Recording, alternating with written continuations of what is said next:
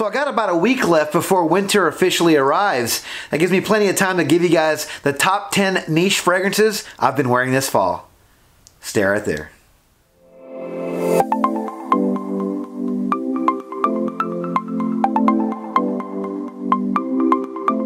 Alright guys, sorry for the delay, but I've been making lots of other videos and it almost snuck past me to make this video, so thanks for being so patient with me. Also, these are niche quality fragrances. Some of these houses are designer. I know you guys like to argue in the comments about what's considered niche. Guys, right now I'm just going to do niche quality. Some are actual niche companies, some aren't.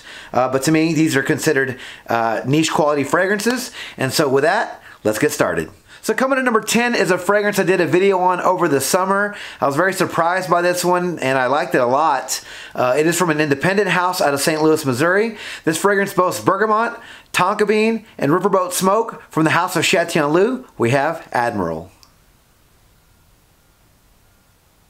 So coming at number 9 is a woody aromatic fragrance that has beast mode performance. This fragrance features cinnamon, clove, and sandalwood. From the house of Costume National, we have Costume National Homme.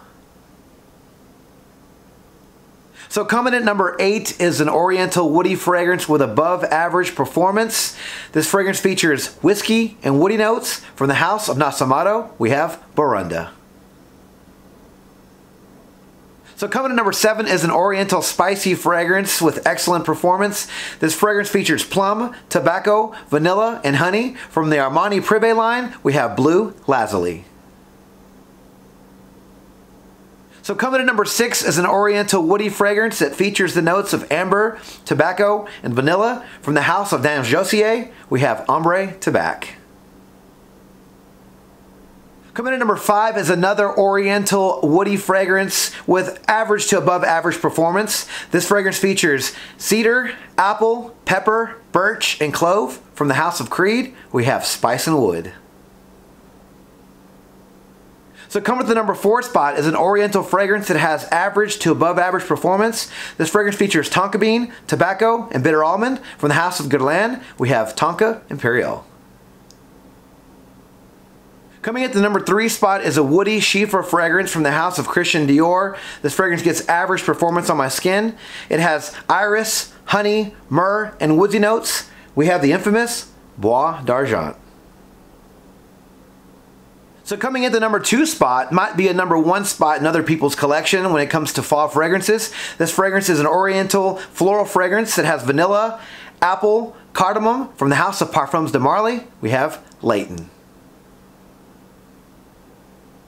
So coming in at the number 1 spot and rounding off my top 10 niche fragrances I'll be wearing this fall is a recent acquisition. This fragrance has been getting me lots of compliments. It has excellent performance on my skin. This is an oriental spicy fragrance with the notes of rum, dried fruits, tobacco, leather, and patchouli. From the house of Tiziana Terenzi, we have Ursa.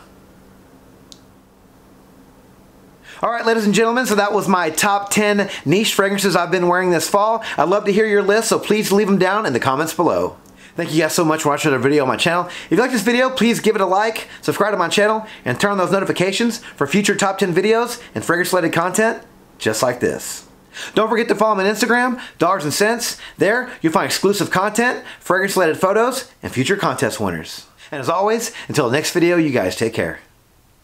Thanks.